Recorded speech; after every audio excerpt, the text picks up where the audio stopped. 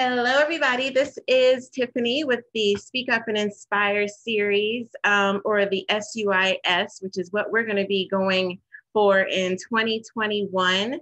We're not rebranding, just doing something a little bit different this year. So you'll hear me say the SUIS more often than you'll hear me say the Speak Up and Inspire series, which I will definitely be explaining a little bit more later on. Starting tonight's episode or tonight's podcast, we're going to be having special guests at the end of each podcast. You're not going to know who they are until they get on. So hopefully that'll be a nice surprise that you can look forward to meeting some great people based off of Facebook posts.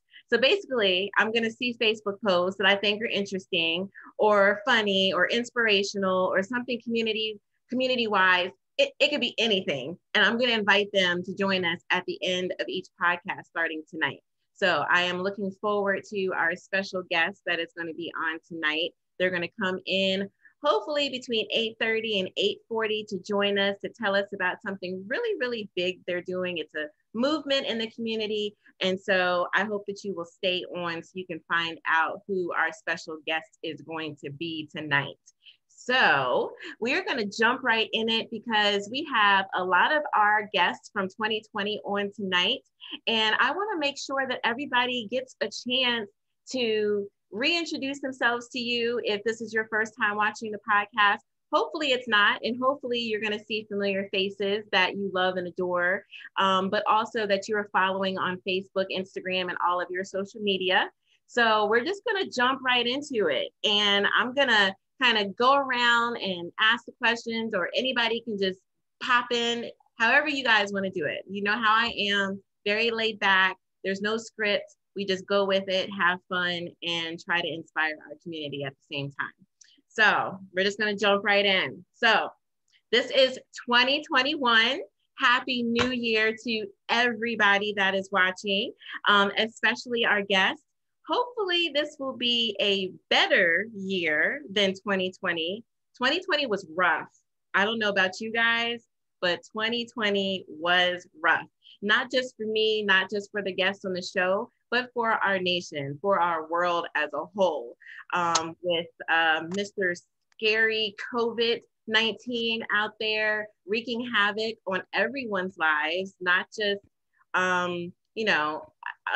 me personally, I have not known anyone up until 3 weeks ago that was close to me that had COVID. And just all of a sudden, I had 3, 4, 5 friends saying that they either had COVID or knew someone that had COVID. So that hits really close to home. Not that I wasn't taking it seriously before, but that made me take it even more seriously. And thankfully, everybody has recovered and they are doing well. So I just want to give a shout out to those people. I won't say any names, but just to say to you that I love you. I'm glad that you're still here with us. And I'm glad that you were able to beat COVID and that you are here tonight with us. A lot of people have lost family members, friends, co-workers, you name it. People have lost somebody on different levels when it comes to COVID. So hopefully this year will be better than 2020, but so far, as everyone knows, we have the numbers are going back up again. Not that they really stopped, but they're skyrocketing again.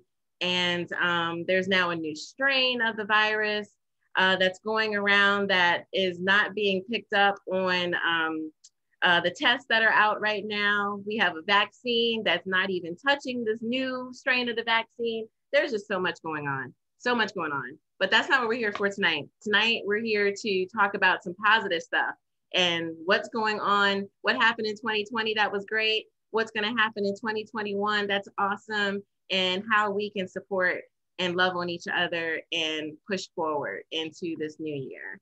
So I'm just going to go by my list that I see of my guests tonight. So we're going to start with you, Mr. Rodney McGill. Tell us who you are, who you're representing, and tell us about 2020. Tell us some of the great things that happened for your organization and for you in 2020. I'm Rodney McGill. I work with the organizations, several organizations, CUC 100, the organizations in and around CUC 100, the Save Our Children movement, and civic communications. And 2020 was a very, very hard year for a whole lot of people, mostly around me. However, what I would rather talk about is the grassroots organizations in 2020 was a real strong year for the grassroots organizations because they found themselves already being on ground one. Already being on ground one, the grassroots organizations were in position when COVID-19 and social justice and these elections and all these different things happened. So 2020, CUC 100, we marked 3 years, March the 1st, where we'll still have our brick and mortar building. That's paying them folks $2,100, $600 in these 3 years to show that we're a unified force and that we could be sustainable through any weather. So 2021, it's a whole lot of different things going on, a whole lot of different things, and I look forward to it. Thank you for having this type of show, bringing us together, bringing out the positive, bringing out the community. I support what you do, and thank you again. Thank you so much, Mr. Rodney. We appreciate you. We're gonna keep it rolling. Miss Carla, how are you doing? You have some big news, young lady, to share with us. I'm doing really well, thank you. 2020 was a difficult year, but there were a lot of great things that happened in 2020. Where do I begin? So I've done a lot of podcasts and talks around trauma in children and mental health. And I was just awarded I have it right here, the CIT Team Member of the Year Award with the Mecklenburg County Crisis Intervention Team. So I'm still doing, and we're actually, we had to pause because of COVID. We're starting back up in February, and this is a really important program with law enforcement. It helps them, the law enforcement officers that take the training, it's a 40-hour training. It helps them to understand what to do when someone is suffering a mental health crisis or a drug crisis. And so instead of some of the things we've seen that happen on the news, it is supposed to teach them how to de-escalate. And so I participate from being on the consumer panel and sharing my story about my son. And then also I work with them in terms of doing role plays so they can get some, hands-on experience with how to kind of shift how they're used to handling a crisis and to handle it in a way that is helpful, not hurtful. And so we also, during that training, the officers learn how to better handle the trauma that they've experienced. They say police officers experience about 800 different traumatic events, even if it's secondary trauma in their career. And that takes a toll. And so, we want our officers to be healthy mentally and physically. And so the program is really meant to help law enforcement officers. It could be from the Mecklenburg County Detention Center also. And so that's one of the things that I've been working on. I'm a contributor to, yes. I hate to interrupt you. Please tell me the organization again. It's Mecklenburg County. It's through the Department of Public Health in partnership with the National Alliance on Mental Illness, and it's called Crisis Intervention Team. Gotcha. Okay, thank you. And then we just published a book. I'll hold it up. Oh, I don't know if you can see it. I'll have to come off this background. Sorry, give me a second. This is the book that I did with 13 other writers in the Charlotte region, and it has a long title.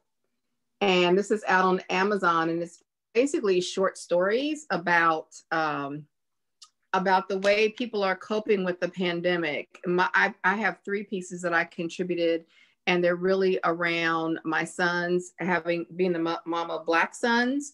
And then there's one that's a little something different from me. I usually talk a lot about trauma and things is a little spicier. Okay. So, and then, I've been, sharing my book Journey to the Sun about, my 8-year journey to my son who has had extensive trauma as a young child.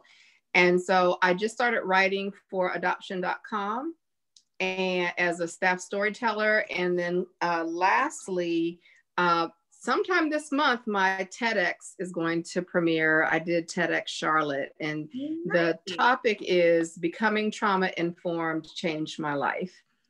And so it's all about going really from surviving through trauma to like resilience and thriving, and how we as caregivers oftentimes deplete ourselves, and how important it is to take care of self to be able to take care of anyone else.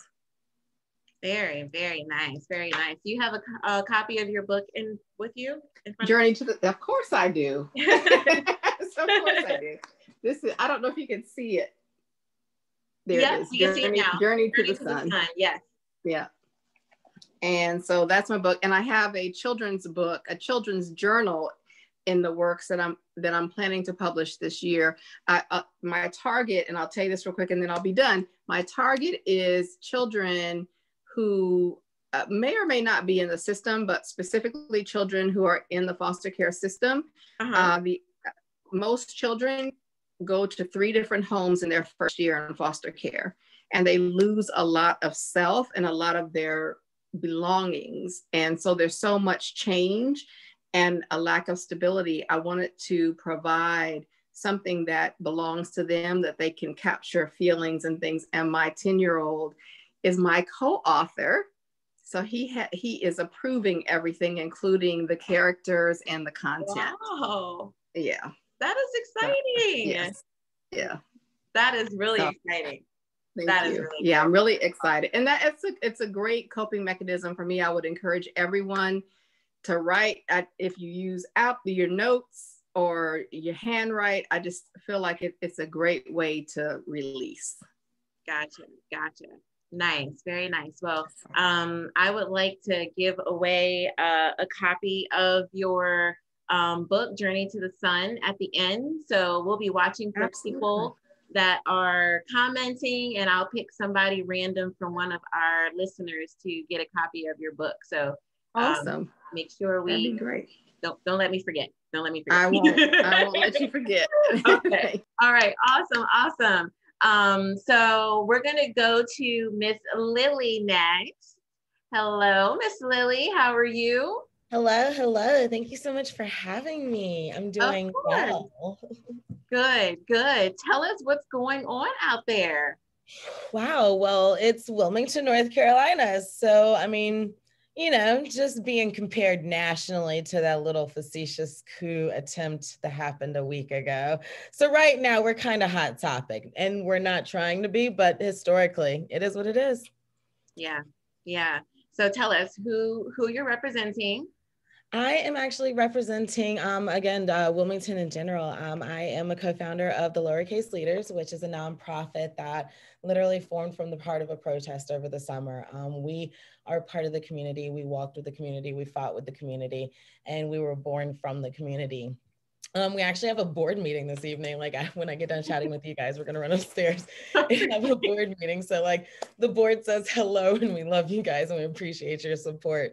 But also in that same hand, I myself, Lily Nicole Nichelle, consultant, have been working independently on a Cape Fear comprehensive community violence prevention strategy that just went live Friday. And we went into detail on Monday, where I was leading a discussion and an explanation on a proposed strategy to attack and literally tear apart racially motivated structural violence here in Wilmington, North Carolina. So I've been doing my research, I fell off the grid in October, got some alleged legal fees and things and all those things happening, but I've been working. I've always said that you've got to do community education and outreach. So through the education portion, I have been fortunate enough to partner up with some key figureheads in the community. And we've been working with the CDC and some other very, very lettered officials, and we've been drafting a policy. And if you guys are interested, go to secodahouse.org. That's our website. Under latest news, there's a link directly to our violence prevention strategy. And so when I tell you there's another way to protest, you don't have to stand on the street corner. I love that. I will always flip a table. I will run up in city council if I need to.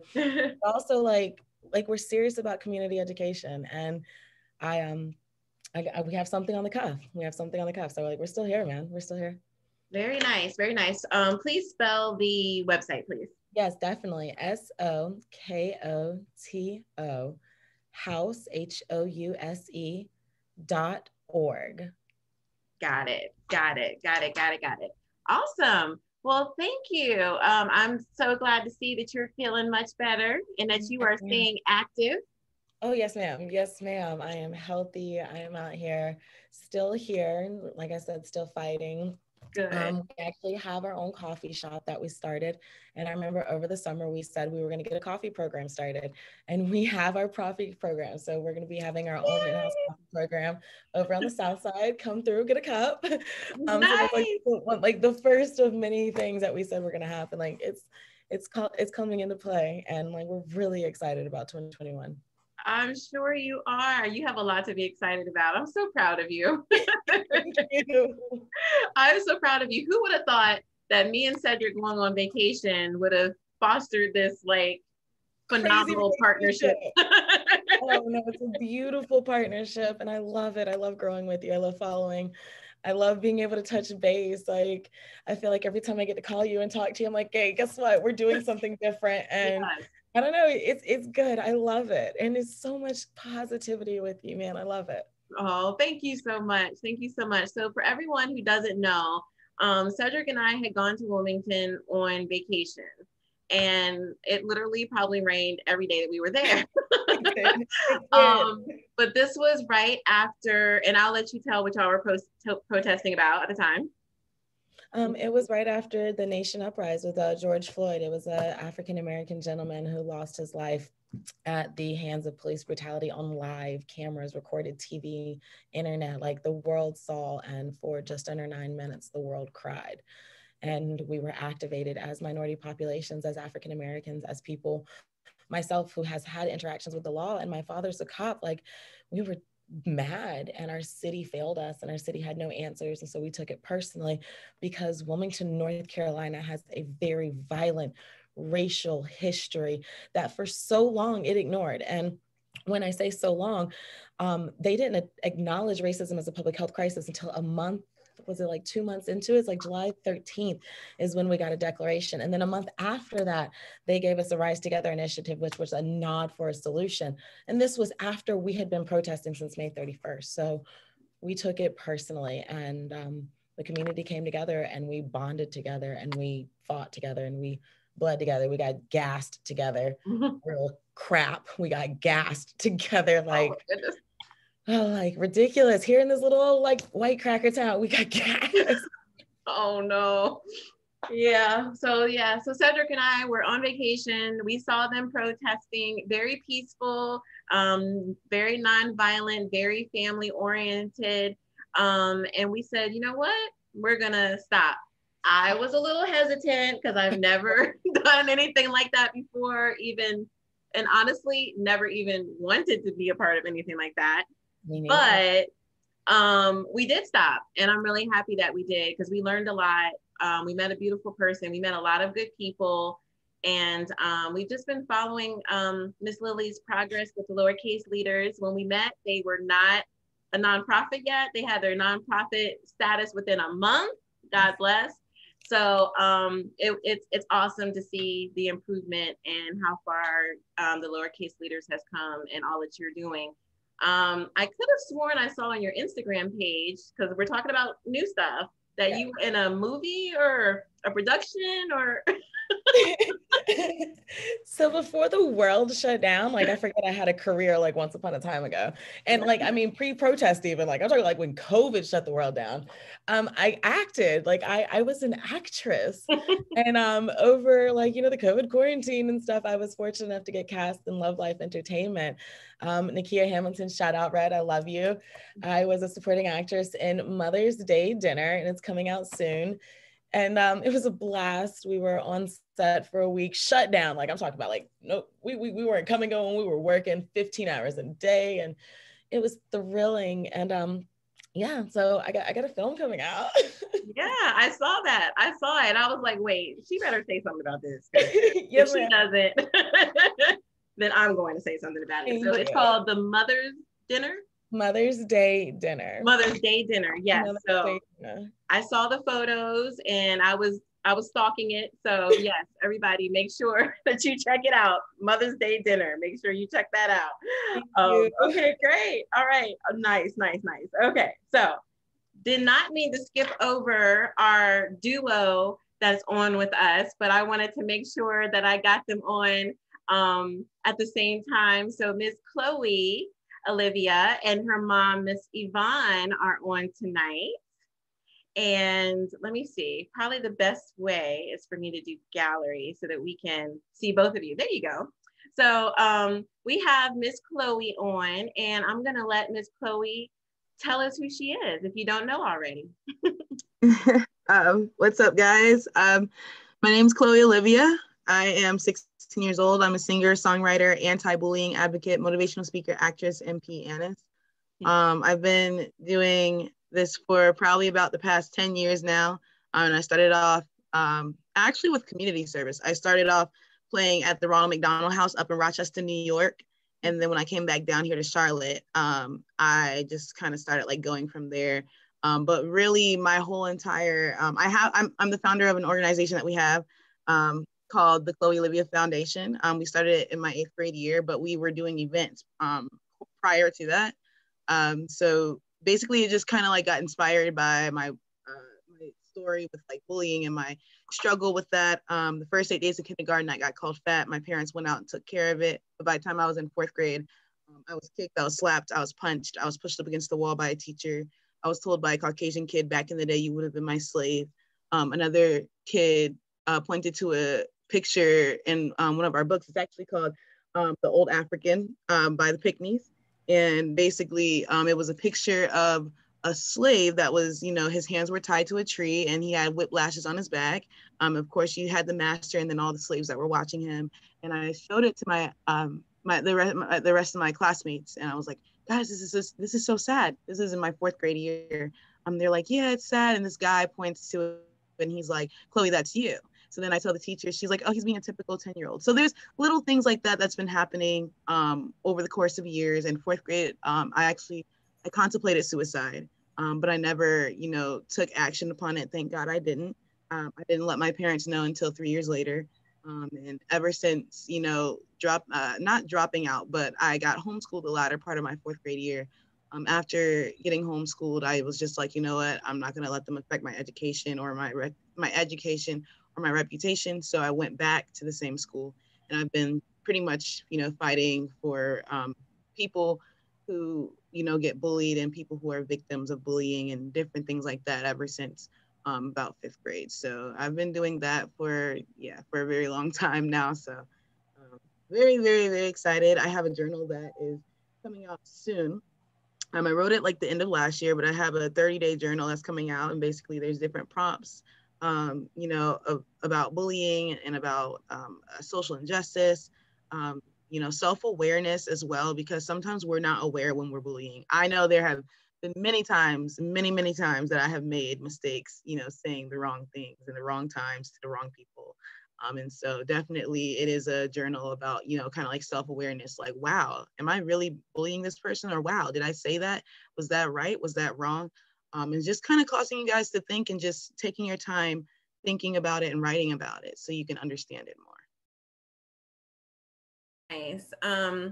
I know that we had you and your mom on, and your mom was really telling us about your story too and how you got into becoming an advocate. And then I know that you have, is it dinner every year with the kids, or you do a trip every year with the kids. And so that's how Heaven, my daughter, was able to meet you, which I really appreciated. I think it's really important for kids, especially ones who have been bullied like yourself and my daughter in school, for you guys to be able to come together and kind of share your stories and empower each other. So I really appreciate you doing that for her and so many other kids out here who have been bullied. And not just kids get bullied. I mean, adults get bullied too. Oh, yeah. So yeah, it's just really interesting to see how bullying has evolved from when I was in school to now. Kids have always been cruel in school. You know, they talk about you, they say little silly things, and a lot of times they do it on purpose to hurt your feelings or to, you know, mess up your reputation, so forth and so on. But you don't realize how cruel kids can be until it's your own child. And it was really hard for me to see my daughter being bullied. She's such a beautiful girl, but she's a little socially awkward. But she's a beautiful girl, and she's outgoing once she gets to know you. So whenever someone is different, that's usually the target for being for being bullied. I've learned that, and I'm sure you'll agree. You know, even if it's just the color of your skin. So I tell my daughter all the time that you're different and you're silly and you're goofy and you can be weird sometimes, but that's what makes you beautiful, and to be proud of that. So thank you for having that platform and having the Chloe-Olivia Foundation, because it's really important. It's really important. Want to hear from Mom. Mom, tell us, you know, what your experience has been as a mom of this superstar and how you've been supporting her, you know, as a mom and, you know, going through what she's been going through. Listen, it's been, I am my children's voice. Do you know that a lot of times kids go through certain things, but they're not allowed to speak. They're not allowed to share their side of the story. They're not allowed to explain what happened. So guess what? I became my children's voice. And I tell that to a lot of parents that I meet. We have to be our children's voice, because if not, they'll be left with, you know how they say the unspoken word is the ones that's wrong, you know, but that's not the same case here with me. So I am my children's voice. And as she shared her story, we went through it from kindergarten. There's no age limit on this bullying. There's no gender on this bullying. And like I said, it started from kindergarten. A teacher even grabbed her and pushed her up against the wall. So there was a lot of stuff that happened. Let me emphasize that there were Caucasian kids that was saying, like she said, back in the day, you would be my slave. Another one pointed to this slave saying, you should be that slave, which was tied to a tree and whipped. And whenever I would go out and talk to them about it, they always seemed to flip the switch, you know, flip it around, make it seem like it's the other person's fault. That's when I had to learn that we had to know our children so well till we know when they're telling the truth and when they're not. And that's one of the things that I instill in my children. I don't care if it was your fault. You're going to tell me the truth so that when I do go out there and face the people of other color to talk to them about it, I know that I'm standing up for you in the right way. So that's one thing that I really impressed upon them, is to make sure you always tell me the truth, so that when I fight for you, I know I'm fighting for you in the right way. And that's, as parents, we need to make sure that we know our children. It's a hard place to be in. It's a humbling place to be in when your children are being bullied and you feel like you have no outlet, no recourse. No one is listening to you. It's always their fault and not the other kid's fault. And did you know that if a child retaliates against their bullies, they're just as much at fault as the one that are bullying them?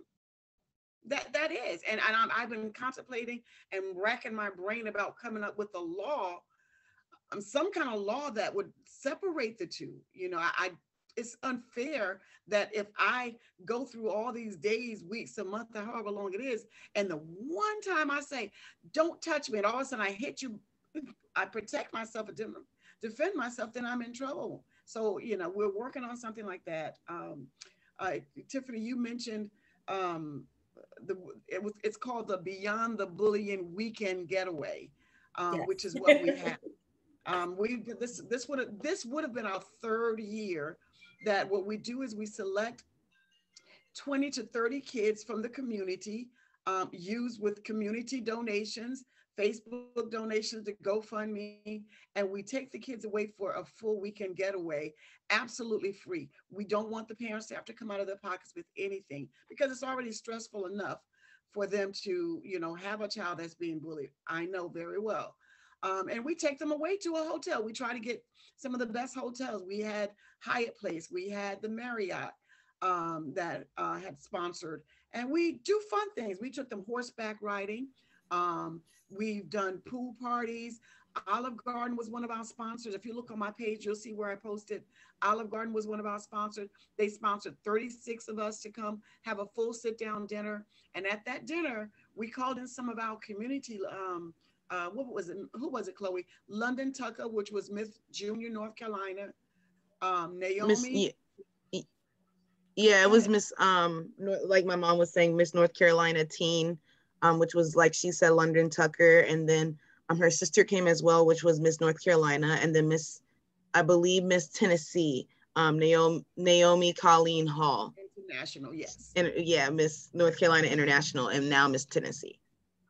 Yeah. Nice. So we bring people in like that. They were dressed in their gowns. I mean, they poured into the kids at the dinner. They inspired the kids. And we also have a rap session where, you know, what say, what's said in this room stays in this room. So we have a rap session where the kids can just pour out their hearts and talk to us as adults. We have a mental health coach, which is Vanilla Mackey. We have a guidance counselor, which is Lana Johnson. We have a bus driver and a minister, which is Regina Cohen. So we have people that will help in crisis. And we've had some crises that have broken out, some kids that were just broke down. So we have all the help that we need to help these kids. And then this year, because of COVID, we had to come outside of the box and think of something different, which we had Toyota sponsor, CC's Pizza sponsored, and then the community donated as well. So what we did was we took the kids individually. They spoke with Chloe. This is what Tiffany was talking about. Chloe called and spoke with them to find out what they wanted to do that they've never done before, or that they've just been desiring to do. And that's what we did for each kid individually because of COVID. So we would take them out. I think Haven wanted sushi. Yes. So the sushi, I didn't eat sushi, but she ate sushi. So she was able to get all the sushi she wanted. Then she went to bubbly tea. I think it's bubbly tea. Yes. So it's just doing things like that that's going to uplift the kids and inspire them, let them know that they're important. So, and we're doing a lot more stuff with her foundation. We have a website up and coming, and we're in the process of doing a cotillion. We want to do a cotillion with our young people that are being bullied, low self-esteem, suicidal. And so we've been working on that and having meetings with that. So we've postponed it for a little while due to COVID, but that is one of our biggest goals that we want to do, is dress our kids up and let them feel very special. So that's it. And she went away. There she go. We should talk. That's awesome. I had to go in. Let's talk. I knew it. Mom mode for a second. Sorry. So I also have a son. And yes, Carla, yes, we would definitely, I can give you my information and we could definitely reach out to you and speak with each other. My son, I have a 12-year-old son, and I need to say this, if you can permit me, Tiffany, because it had something to, it happened just before COVID. Now, I am one of the mothers of a collaboration of a book called The Boy Book. If you go on Instagram, it's the lowercase underscore boy book, The Boy Book. And it's a collaboration of moms who have gotten together and told their stories about their son. It came from Sherilyn Bennett, who is a graphic designer, how her son was called Boy. and God gave her this idea of the boy book, and it's a collaboration of different moms. So my son is 12 years old, and he is an A+ student, always stayed on honor roll. Any teacher can tell you, very respectful, very mannerable. My daughters are Korean. He does what you tell him to do. So just before COVID hit, a Caucasian boy, wiped his snot on my child. Okay, John chasing him to get back to to get to him, and the teacher called him and said, "What are you guys doing?" So John said, "He wiped his snot on me. I would be too." And the teacher did nothing except told them to go sit down. They were about to leave. This is where I say you have to know your child. You have to know whether they're telling the truth. So they were leaving. At the door leaving, the boy did it again, and he ran. And he ran and hid behind the staircase. So John ran, chased him, of course. Who wouldn't? And he mushed him up upside the head and said, "Don't do that." Well, the little kid goes to the teacher, tells him that John hit him. So now John is suspended. Why is he suspended? When I get to the school, when they call, I said, "Well, I'm on my way out there." They said, "Well, you can come, but nothing's going to change." Wow. I go out there, and we're sitting with the teacher, not the teacher, the guidance counselor and the principal, and they're telling me all this stuff that Jonathan did. And when one of the things they said was that Jonathan maliciously intended to do bodily harm. Those were the exact words they used, was that he maliciously intended to do bodily harm by mushing this kid upside the head. Really? There was nothing when it came to this Caucasian boy wiping his bacterial snot on your son 2 times. Nothing. So, and then that was my thing. What he did, but John maliciously, I can't talk about the other kid, they said, but what I'm telling you is, I said, no, we can't talk about Jonathan without talking about this. Right. This is what took place, which led him to do this. He's been in this school since 3rd grade. He's now in 6th grade. You tell me, what incidents have you had that would make you believe that he would maliciously intend to do bodily harm? Then they started using him as the offender. Wow. First of all, my husband went off and said, we already have a bad enough stigma behind us as Black males for you to come and say offender. So anyway, it just went from there. Yeah. Jonathan was suspended, never been suspended. He's in 7th grade now. But guess what? This is the clincher.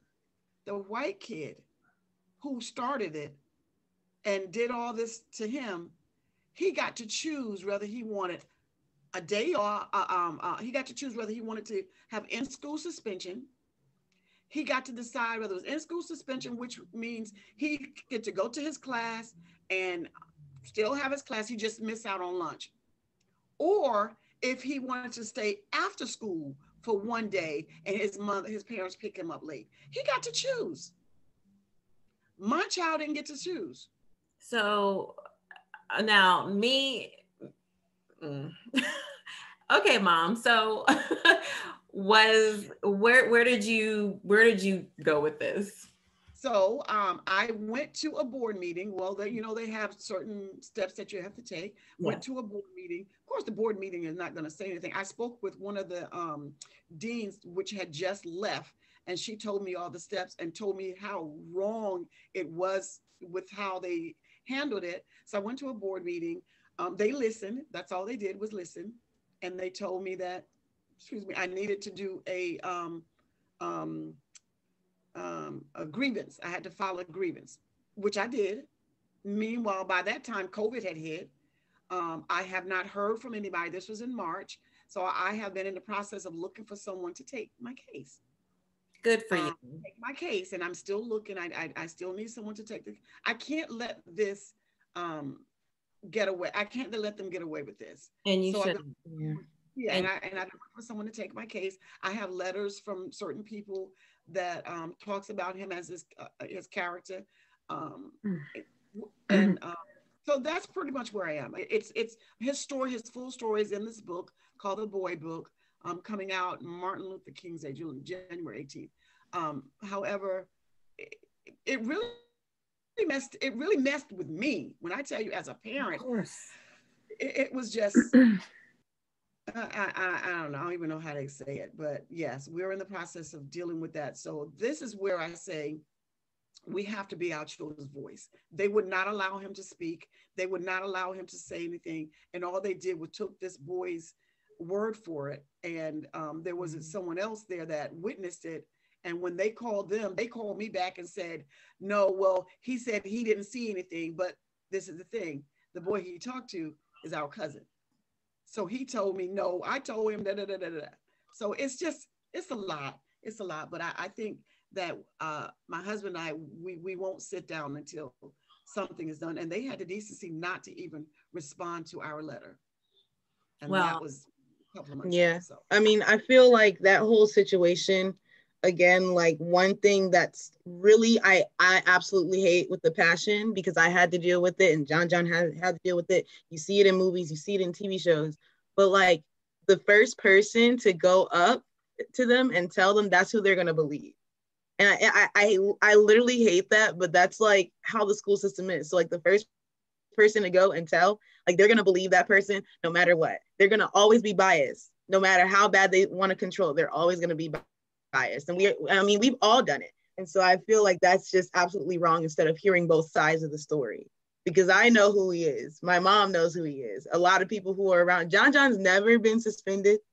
I've never been suspended. There was a time they tried to suspend me for the same thing, hitting somebody back. And I told them I kept a track record. John has kept a track record of everything that's happened since kindergarten. I still have my kindergarten report cards. So a lot of people, I think that there's a lot of things wrong with the system. Yeah. I think that's just definitely one of them. Definitely. Well, I know as a mom, and I've been watching Miss Carla's expressions, listening to the stories. As a mom, please let us know what we can do to help. Definitely would encourage you to reach out to some news outlets and talk to them about it, especially the local news, and definitely reach out to more people to talk about it and get it out there, because that's unacceptable, and that just lets this Caucasian child know that he can continue to do these kind of things to people, whether they're African American or not, and get away with it. And that's not okay. And for your son to have that on his record now, hopefully that will be taken away once you fight for him. But that's just unacceptable. And anything that we can do to shed some light, I know Miss Carla, I'm not going to speak for her, but I just know her. I know that she can help, she will. So I'm just going to put her out there. Yes, definitely. And I also wanted to say that as you were talking, of course, you could see my facial expressions. It was obviously very upsetting, but it made me think a lot about, children and trauma. And while I talk about my son and it's from, the foster care system and, intergenerational trauma, I would still say like what Chloe's experienced and what your son has experienced. I mean, that's some type of trauma. And one of the things that I've learned as I've become trauma informed, that one of the most important things for a child that has experienced trauma is to have that loving advocate, even one. And as you were talking and I heard you're like, I'm not accepting this. I was like, yes, she is. You are that advocate, and who supports your children. And supporting our children doesn't mean that our kids are never wrong. Right. It doesn't mean our kids aren't wrong, but however, our kids deserve the same consideration and the same level of support as any other child. Absolutely. Period. That's just it. There's no ifs, ands, or buts about it. So I am too one of those mothers, and I've had to learn to try to do that for myself too. Because see, I'll go to bat for my kid, I have to do the same thing for me. And that's a lot of what Rodney does with CUC 100 and a number of the organizations that he works with, advocating for children, but also for the community as a whole, for our community as a whole, because, there is inequity that exists, whether it's in the school system, there are so many different, I guess, areas we could look at where inequity exists, and we deserve better, and who better to speak up than us? Right. Right. Definitely. I know that Lily, I remember last time we talked that you were doing something for the children to talk to them about advocacy and so forth. Can you tell us a little bit how that's going? Well, I remember over the summer, we were having our morning programs where the youth was coming down in different age groups because of COVID. We were having the socially distant hour where the smaller, younger grade school kids were coming out. And also because there wasn't a school in system at the time or in play, there was a lot of time on people's hands. And then from the mid-afternoon into the early afternoon, like the early evening hours is when we were focusing like on the college age crowd. And we would have actual speakers come out and engage, but also Tim, Lowercase Leaders president, would have actual advocacy classes or ally/advocacy classes where we not only spoke to, like our community itself, but also the people who were trying to be allies, and like started those conversations and understanding why you were out there doing what you were doing and how you can safely move forward. So that was something that we spent a vast majority amount of our time, because again, like our entire commitment was community education and outreach. And you can stand on the corner of the street yelling and screaming, but a protest without a purpose, it's literally pointless. So not only activating ourselves physically, but activating ourselves mentally was a huge focus for us. Very good. And I like that you said mentally as well, because dealing with trauma, dealing with bullying, dealing with the pandemic, dealing with all of these things will really tax your mental health. Yeah. And so that's why we expressed so much last year about self-care and taking that time for self-care, because self-care is so important. And especially now, everyone is going through something. Yes. Everyone, no matter what your race is, no matter how much money you make or used to make, because a lot of people went from here to here very quickly.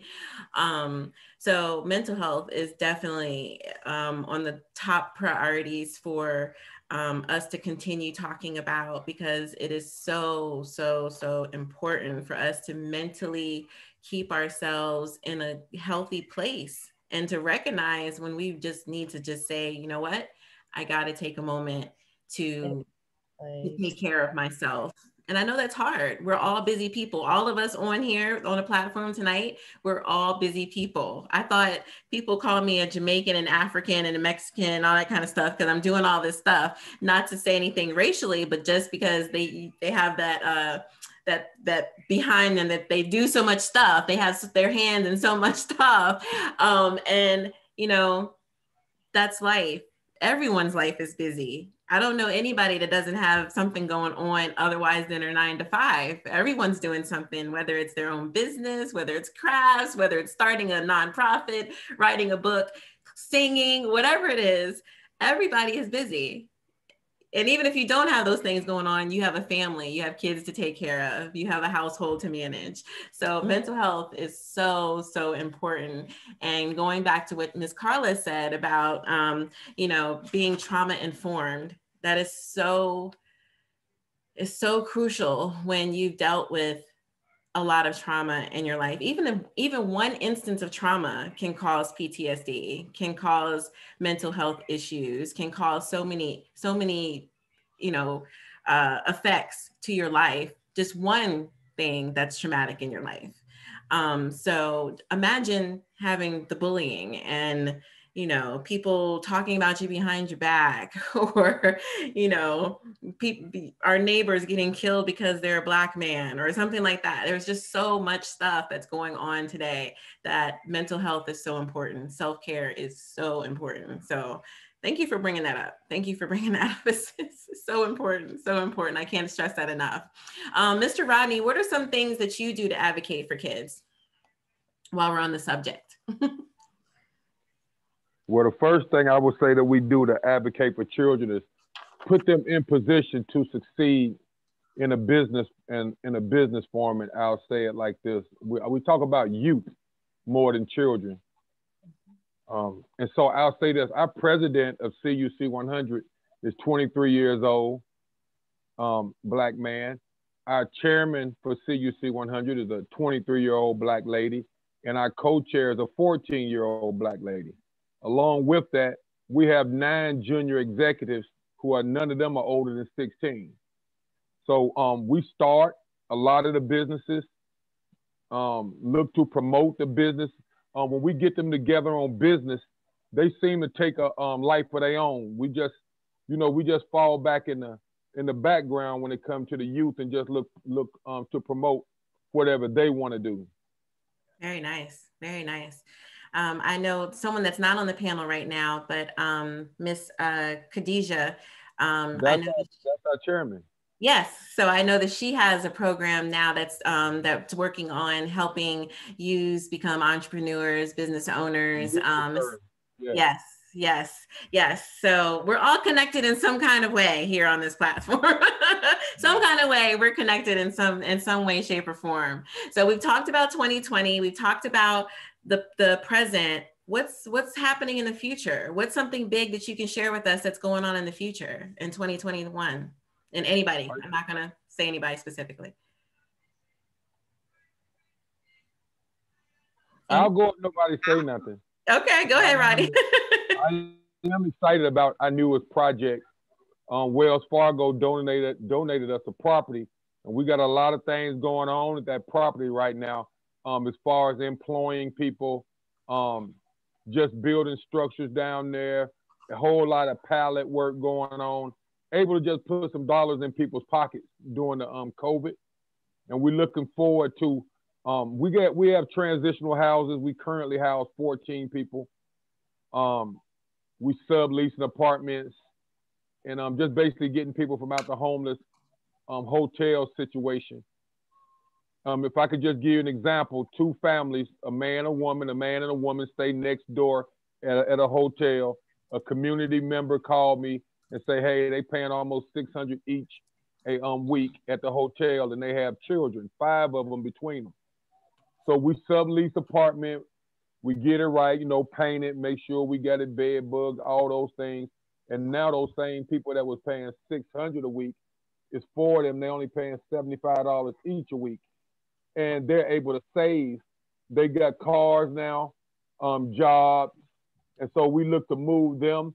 And we have other places where we use as boarding houses, and we use it for emergency. The place that we have, the Wells Fargo donated us, we want to make that be our transitional technology center where people stay in there for a certain amount of time to get their credit right, get their housing right, get their vehicle right, just get their situation together for 3 to 6 months and then go on to the next spot. And at the same time, we have a lot of wraparound services at that place at the same time. That's what's going on with us. Great, that is wonderful. I remember when you told me that Wells Fargo donated space to you. So I'm really, really happy that is going forward and that you're doing well. I'm actually going to recommend somebody to you that is currently needing some assistance. I think that you most likely will be very helpful for them. So I will make sure that I reach out to housing. Oh, we maxed out. We get you talking about housing? Services in general to kind of help them move forward. Yeah. Oh, well, we do have some job connections we would like to give people. Not no big time stuff. We have some like right now jobs. If you want to like Waffle House, just connections with the district manager there, and over at Staff Zone, even if you got some type of skilled labor, the person that dispatches over there. So we just look to get people more, economically sound and economically mobile. Very nice. Very nice. Well, I know that you can definitely help this person that I'm thinking about. So I will definitely have her reach out to you and connect you. Anybody else want to share what's going on in 2021? Yes, Miss Chloe. So I have like 2 things. So one, some of you guys may know, I'm 16, and I'll be graduating a year early. officially on June 4th. So I'll be graduating high school early and I'm going straight into college. So I'm just kind of going through like the whole college shenanigans, applying for school scholarships, all that extra stuff. And I officially just signed with a distributor by the name of Sony and the Orchard. So I officially just signed with them, and now all of my music will be distributed by them. So I'm excited about that. That is awesome. Thank you. I'm not gonna put you on the spot. Yes, for us, Chloe, but you know, sing for us you can, but you know. I know Miss Lily, you have to get off in a little bit to go for your board meeting. Anything you want to share for 2021? Yeah, I'm definitely looking forward to more opportunities for the community. Like I said, the past 3 months we've been working on our Cape Fear comprehensive violence prevention strategy. And there's a couple of different programs in the strategy that we've already started working on and implementing. A lot of them are going to force the community to come together, and we're going to be working with local artists. There's going to be like books on the way. There's literature. There's so many different opportunities for the community to get involved, like from like a business aspect to literally like hands-on programming. And I'm all about arts and education, man. So I'm super, super excited about the potential. And then, like I said, LCL is, doing its thing and getting involved in the community and doing some more programming. So I mean, every single year I like to naively say, oh, it's going to be the best year. But this year, there's just so many different opportunities, and I've met so many wonderful people, and there's different connections. And man, I'm just excited at literally the opportunities and the potential. Wilmington has a lot going for it. I mean, a lot to make up for, but it's also got a lot going for it. And there's people out there fighting the good fight. And like, I don't know, like, I feel like we've caught like this perfect little ball of energy, and I'm here for it. Like, I'm so here for it. Very nice. Very nice. I'm excited for you. Anyone else want to share? Another film too. So like there's gonna be another film coming out. So like in my own personal endeavors. Okay. So it's gonna be like Mother's Day dinner will be out soon. And then we start filming another film. We start filming next week. Nice. I can't wait to see you on the big screen. I'm gonna be like, I know her. like the streets of City Hall to like, conference tables and city council into like a movie. Yes, I gotta come out there and like get you to sign something. So I'd be like, I gotta signature. I'll take a picture, like post-COVID when it's safe to travel again. Yes, ma'am. And then we'll likely like just have a moment of memory, like way before it all happened. Right. Just don't forget about us little people down here. No, I'm not going nowhere. I love everybody. We're all going together. Like wherever I go, you go. Yes, ma'am. I'm gonna hold you to it too. All right, Miss Yvonne. I'm living my dream through this house here because I was an actress and did all of that stuff, and I took a back seat to push for my daughter. I used to do one-woman shows all over, but I'm living my dream through you. I can't wait to watch the movie. So Chloe, she mentioned that she has her book coming out, and that should be coming out really soon. She's also been working on an anti-bullying CD. I noticed that there is no real music. It's like the kiddies music, like the kids. So she's working on a real anti-bullying CD. We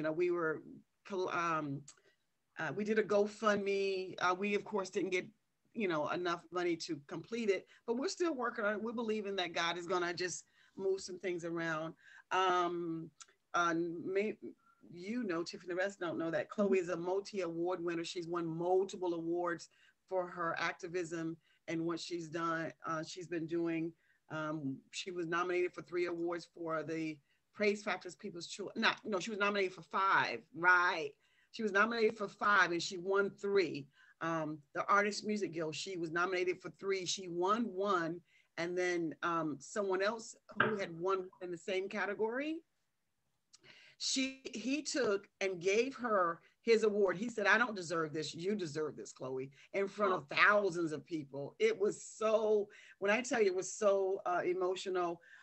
She also won a national community service award from Ambassador Dr. Lenore Peterson, which was Barack Obama's ambassador. And the same one in June, coming this June, she will be receiving an ambassadorship for humanitarianism. So she'll be receiving that in June. And then, listen, this is what I'm waiting for, y'all. This is what There's more? There's more. When my girl turns 18, are you 18 yet, Chloe? No. When she's gonna automatically be the youngest one to receive an honorary doctoral degree from Stanford University through Dr. Lenore Peterson. Yes, she'll be the youngest to receive a doctorate degree. Dr. Chloe-Olivia. I'm sorry. She'll be the youngest to receive that. Oh my goodness. We have a whole bunch of awards over there that she's won for her activism. Well, Mom, if you're gonna live through anybody, that's I think you picked a great one. Yes. Congratulations for sure. It was worth putting my career on the back burner to support her and my son. I will always do that. But that doctoralship, yes, honey, yes. So she also will be she had a vision board. She wrote a vision. She's doing a lot, so I can't even tell all. She wrote a vision board, and on the vision board, one of the things were for her to, you want to say it, Chloe? I'm actually looking at it right now. One of the things on my vision board was to license at least one of my songs in a feature film. And I did that like in October of last year. And I can't say the name yet, but there is a feature film. It's a TV show that will be coming out very shortly, and I'll be writing a song to get licensed out. Oh my goodness, that is I mean, Mom, you said it twice that you put your career on the back burner for the kids, but I'm telling this is your career, being mom to these superstars, because they can't do it without you. So don't see it as you putting your career on the back burner. Just see this as the highlight of your mom career. And being a mom is probably the best career you can ever have. The best. The best. Absolutely. Yes, Mom. Yes, Mom. Thank you. And Carla, I wanted to share with Carla also that this was her second year doing Christmas with Chloe-Olivia. Mm-hmm. And so we usually gear towards kids that are bullied, low self-esteem, suicidal, and depressed, and so on and so forth. And last year, not last year, the year before, we were able to service over 250 families with Christmas. That was so amazing. It was crazy. It was crazy.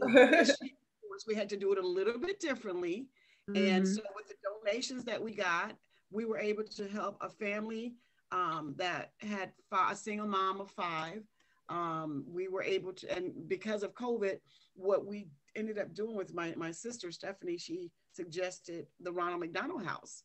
And so we did a lot of our donations to the Ronald McDonald House for the families there with sick children. So we were still able to do something for Christmas with Chloe-Olivia and just feel that it's better to give than to receive. So yeah, we got a lot of stuff that we've been doing. So, but yeah. That's awesome. That is so amazing. That is so amazing. Definitely appreciate you sharing that. It's inspirational too, to see, I don't want to say kids, because you're not a kid anymore. You're 16, but you were a kid when you started. Just to see yous, as Mr. Rodney said, out in the community doing so much stuff. Mm-hmm. I mean, there's so many of our youths that are doing really great things in the community, but it starts with you parents. So just a big up to you, Miss Carla, with your son, and you, Miss Yvonne, with Miss Chloe, Mr. Rodney, with Saving the Children movement and your own children. I mean, it's a big deal. It's a big deal raising advocates in the world that we live in. But it's also really important too. Miss Carla, I saw you came off mute. Do you want to share something with us? Oh, well, I can, but I think No, I was just saying, wow, Chloe, that's awesome. Yeah. One thing I did want to say is that I'm on the board of the Alexander Children's Foundation, and the board supports Alexander Youth Network overall, but particularly a lot of the focus is on the children who are residential it's a residential psychiatric unit, and many of those children are in foster care, or they were in foster care, or they don't have a stable home environment. And so we've done things like the Angel Tree and things of that nature, but there's so much there. And you talk about kids who have really had a hard way to go. You know, my son, when he was 6, he tried to die by suicide twice. And he was in the day treatment program at Alexander Youth Network. And we went through trauma-focused cognitive behavioral therapy. He went through it and we went through together. And I can tell you, it enabled him to process his trauma, to share his trauma stories in a way that a 6-year-old, 7-year-old could share. And again, it was just life-changing for me. And it got me to a point of saying, you know, I have to do more to help the youth and children in our community. My son is one child. You know, I adopted this one child who is my heart. You know, I had him since he was 10 days old. And it took 6 years before I got emergency custody. And that was after he tried to die by suicide twice, and then took another 2 years to go through the court system. And that was, I wanted to say to Yvonne, when I was told, Carla, there's no path to you adopting him. You have no blood relationship with him. There's no path. I did not accept that. Now, while I can't say my path was the right path, it turned out the way it was supposed to be. And the adoption was final in 2018, at the end of 2018, and he's 10 now. And like I said, he's helping me with this children's journal that we're working on. He's an awesome child, and I'm just so thankful to have him. And so as far now, to get to my point, for 2021, there were 2 things that I did previously that I was not able to do in 2020 because of COVID. One was an annual event about ending generational trauma, and that was in the spring. I'm hoping to do something, probably not in the spring. And the other, Rodney and C.W. Williams and the National Alliance on Mental Illness and a number of different organizations supported. It was called Wellness Rocks. It was a fall family festival. And that was all about mental health, physical health, you know, getting everything from free physicals out to people to, I'll tell you this quick story. There was a lady who came, and we had a bounce house, and her grandson was in the bounce house, and he likely had a lot of trauma in his background. And he, you know, when common trauma responses are fight, flight, or freeze. And my son is a fighter. He doesn't hit like he used to, but he used to hit a lot. And this little boy he was triggered somehow in the bounce house. And fortunately, I had someone there who was able to help him. And the grandmother was just devastated because she didn't know what to do. And fortunately, the blessing was that we had a lot of organizations there that support mental health and mental health in youth to be able to get this grandma, some help. Because what I have learned, if I haven't learned anything else in this 8-year journey, is that I can ask for help when I need help, because I can't do it all myself. I'm not qualified to do it all myself. And so when I need that help, I'm going to ask for it. And so, you know, that's one thing I love to do, is to connect people to services and to connect people to support and legit services. So the last thing I will say is on February 11th, February 11th, yes, I'm receiving the Advocacy Award from Mental Health America. I just found out yesterday that I was going to be receiving it. It's a new award that they came out with in 2019. So I'm really thankful for that.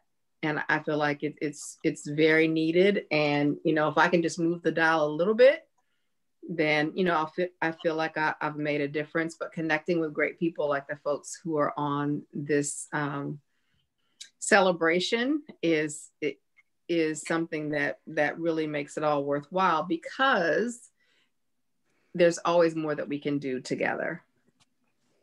Very nice. Very nice. Well, I will just share for me for 2020. Most of you know that my husband and I started our surrogacy journey to have a baby. I'm not able to have children anymore, unfortunately, because I had to have a hysterectomy from being diagnosed with cancer. I had to have a hysterectomy. But I married a man almost 10 years younger than me with no kids. So we decided to start our surrogacy journey, and we are expecting our baby girl in May of this year. So we are really, really excited about that. Going to be a mom again after 13 years. The twins just turned 13 on Monday. So that's what we are looking forward in 2021. And because of that, I've decided to kind of take a rest for the community advocacy part with BVP just for a little bit. But I see that that's not really gonna go the way I thought it was, because I'm still getting phone calls, and there's no way that I can turn people away, especially domestic violence victims, because that's my passion. So even though I said I was gonna kind of go back and, you know, take a seat for a minute, I don't see that happening. I don't see that happening. So I'm still doing, you know, my advocacy, you know, working with the community, not just DV victims anymore. I'm working with the community as a whole in any way, shape, or form that I can. Any capacity that I can help, I will. We're really just focused on baby girl getting here, getting the family ready, getting the twins ready for being siblings, because it's just been them for a while. And just really preparing for another journey, another child, being mommy all over again, and just enjoying that. Also, if you've been watching my page, I started a boutique, a lingerie boutique that has taken off and doing very, very well. So I'm really excited about that, to bring some extra income into the house. But also with the Speak Up and Inspire series, we are not going to be doing the podcast weekly on Mondays anymore. What we're going to be doing is special platforms. So we're going to be talking about some serious issues. We're going to be talking to some serious people, and we're going to be addressing some very serious topics.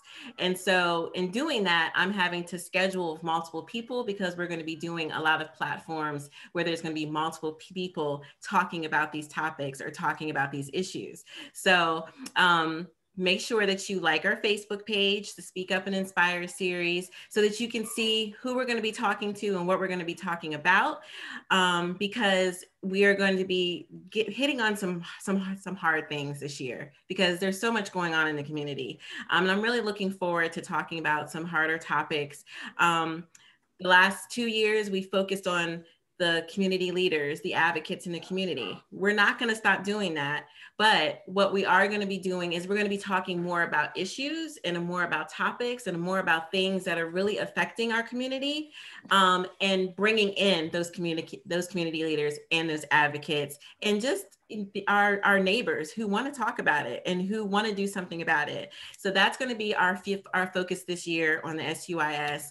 And I'm really looking forward to it. I've already written down some topics to get everybody on our platform tonight back on the podcast. If y'all been seeing me writing, busy, making sure, because y'all have brought up a lot of things, a lot of topics, a lot of announcements going on. We got graduations, we got movies coming out, we got awards, we have books, we have so much stuff going on right here tonight.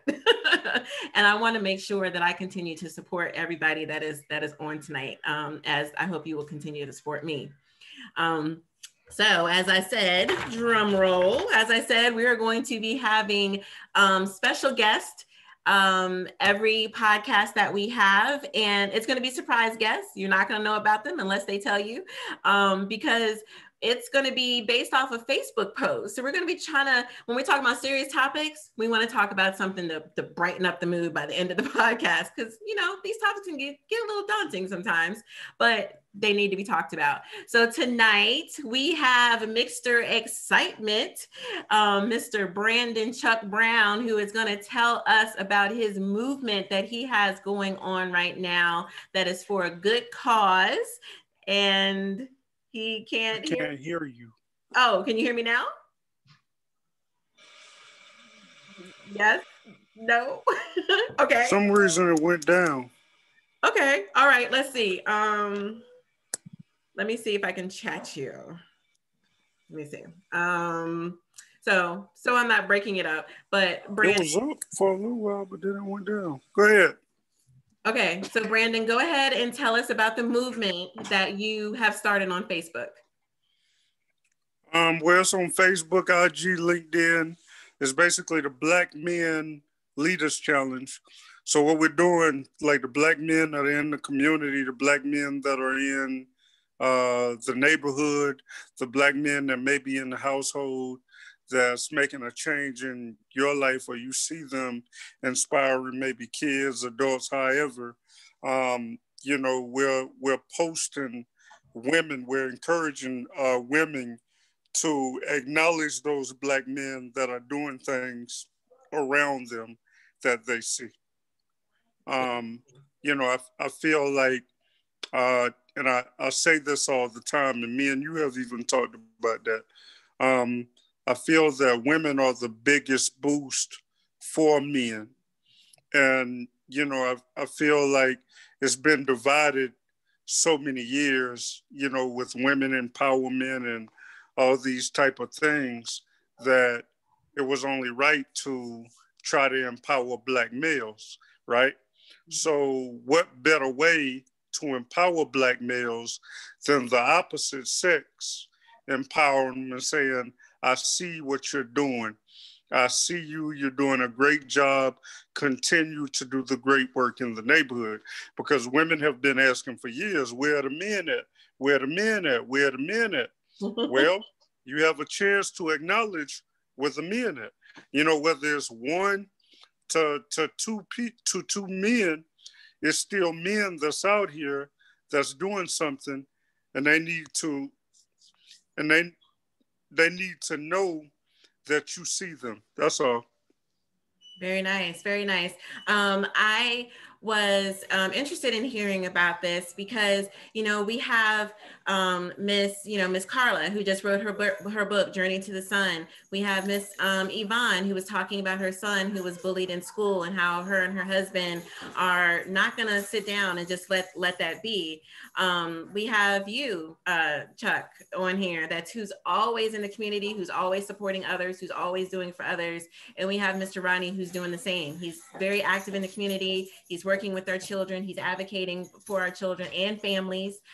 So there are a lot of great men. There are a lot of great Black men in the community. There are a lot of great African-American men in the community. However you want to call it, there are a lot of great men in the community. So I wanted to make sure that we gave you the spotlight tonight because we wanted to hear about it. So what are the steps for the challenge? What do the women need to do?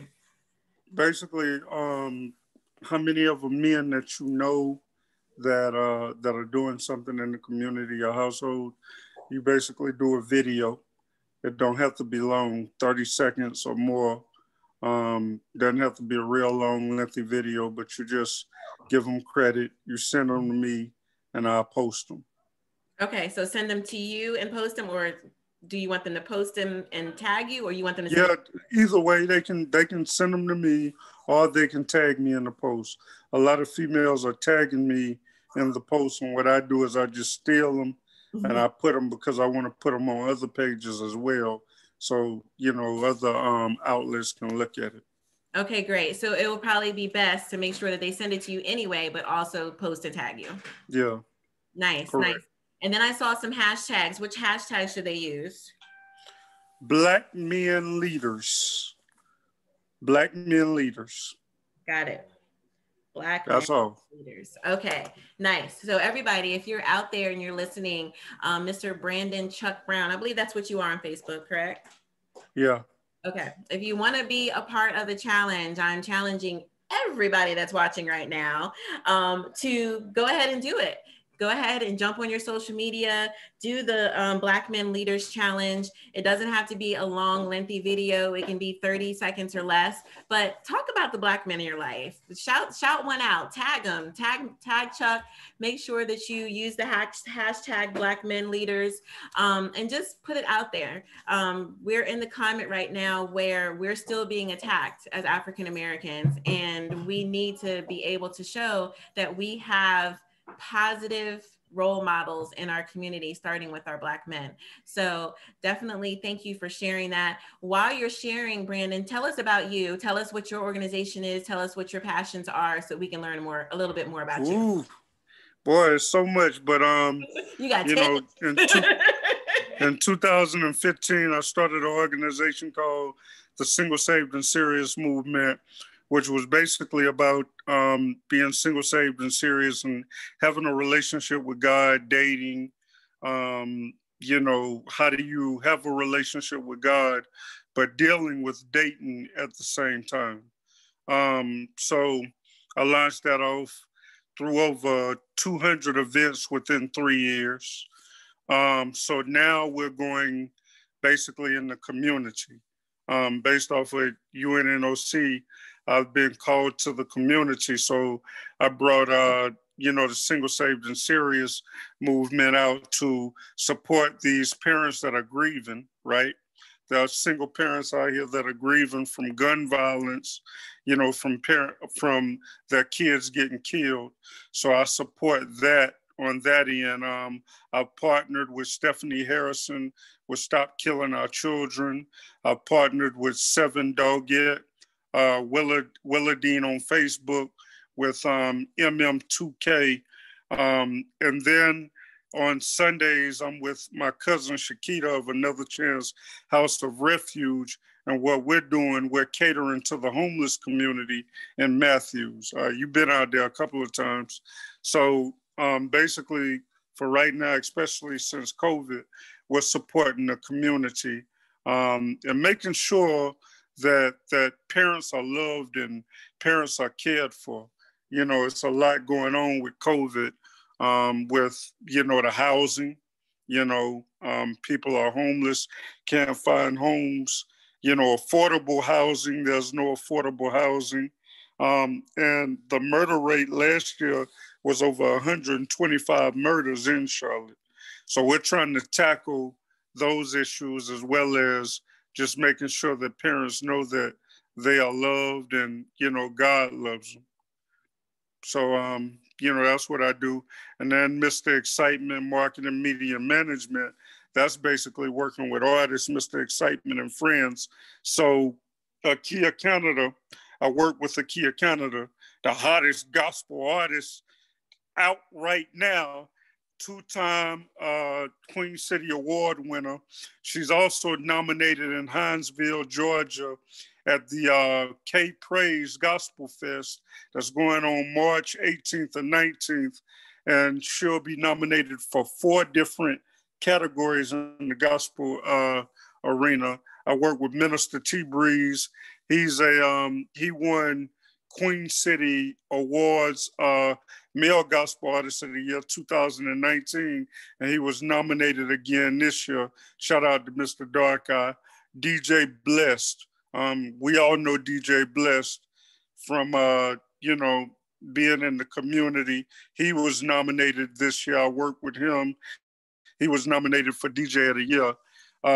Nakiska J, who a lot of y'all haven't heard about, she's out of Gastonia now, and she is amazing. So you'll be hearing a lot from her in the near future. Trino Rachi, we had that Can't Wait challenge. He's a monster right now. He's on fire right now. He has a track out with Rich Dunk called Bank Rose, and he also has another single out right now called Never Fold. Rich Dunk is with the $1 Billion Baby entertainment. So he's one of the baby's artists, and he's featured on Trino Rocci's single called Bank Rose. So, yeah.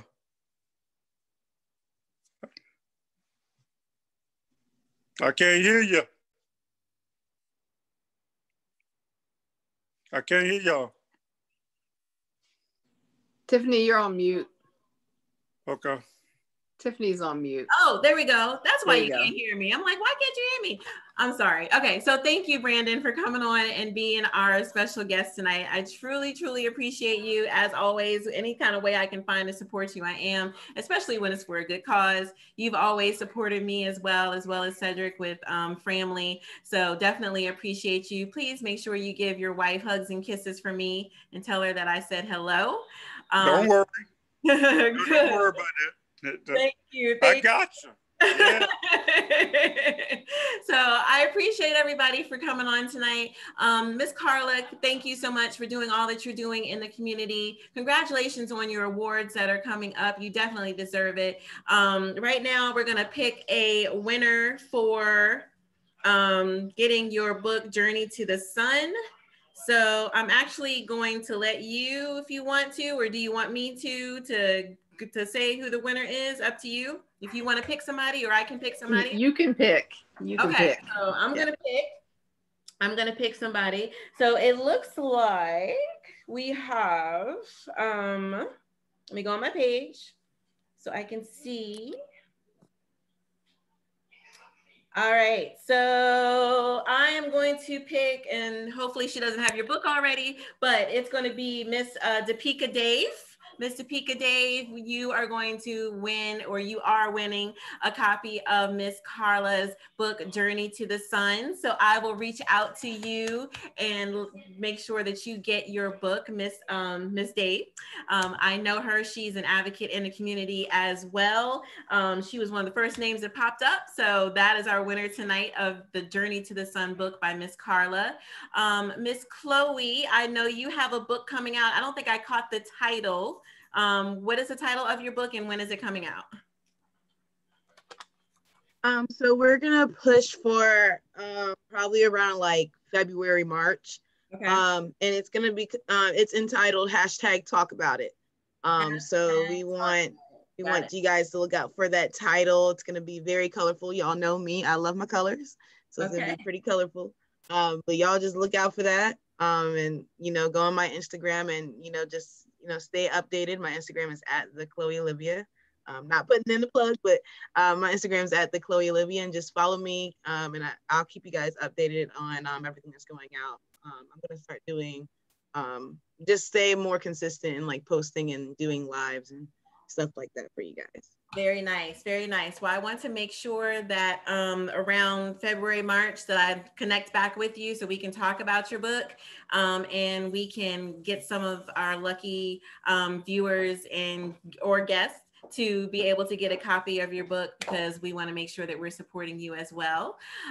So I'm just going to shout out really quick the beauties of my lingerie boutique, Love and Lust Lingerie. I told them that I was going to shout them out because they are doing an excellent job promoting Love and Lust and just being beautiful spirits. I started Love and Lust to empower women to embrace their bodies and to promote body positivity.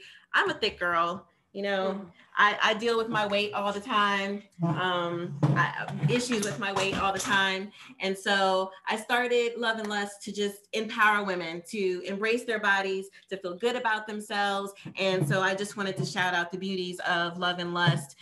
We have several that have been with us since we started, who have continued with us in 2021. So if you would like to see more of our boutique and what we have to offer, we have men's items too. Go to www.loveinlustlingerie.com. It's LOVE, the letter N, lust, lingerie.com.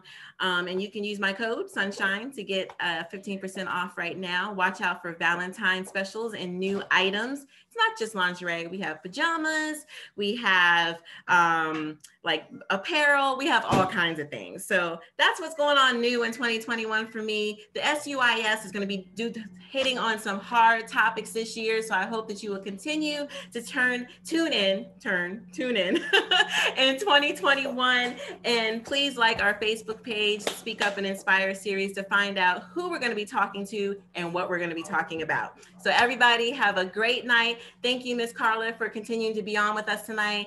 Miss Chloe, Miss Yvonne, thank you for staying on with us the whole time. Thank you, Miss Lily, for joining us and then getting with your board meeting. I know that's important. Thank you so much, Mr. Brandon Chuck Brown, for coming in and telling us about the Black Men Leaders Challenge, making sure I'm saying it right. Ladies, please go and post about those positive Black men in your community and use hashtag, let me make sure I get it right, Black Men Leaders. Please make sure you do that. And Mr. Rodney, as always, I will never forget our first interview on the podcast. You said, it's not just about me. It's not just about you. If we all unite, we can make a bigger difference. So thank you. Thank you so much for being on our 2-year anniversary, and we will see you on January 25th. We are going to be talking to men in the community that have gone through reform, who have been incarcerated and who are now community leaders, business owners, and helping the community. So that's what we're going to be talking about on January 25th at 7 p.m. Please make sure that you tune in. I love you. I love you all. And everyone, have a great night.